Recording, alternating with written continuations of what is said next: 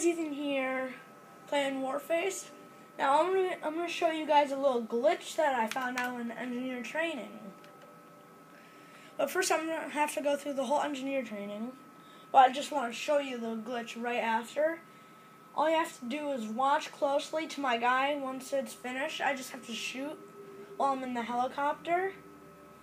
And then once you finish training, it will show like you're shooting. But then once it reloads, it will stop.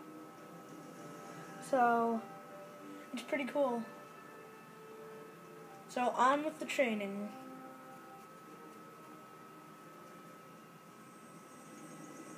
This is your final training course, the last of the 4 classes.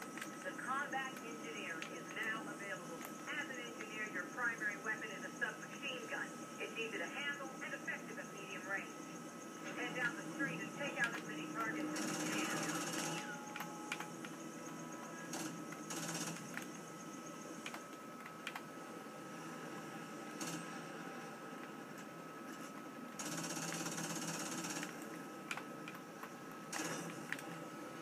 Okay, so let me just take out these guys.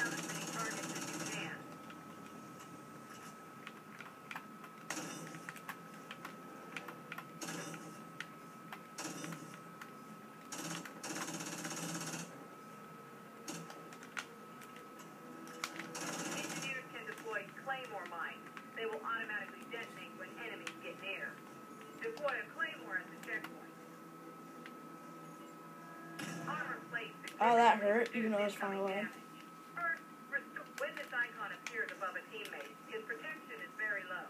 Approach it to restore. As an experienced warrior, you must always be ready to face your enemy in close combat. There is an alternative knife attack. It's slower, but has longer.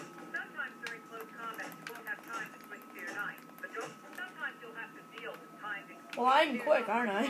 Faster than any other class. Deploy the bomb at the checkpoint. Remove yourself from the blast zone. That's it, soldier. Proceed to the Let me helicopter. just reload. Your training. Okay, here it comes. You are now ready to face difficult challenges and skilled opponents. See you on the battlefield. Ready? Here we are. Did you see that? Okay. Well, that is it for today. Thank you and subscribe.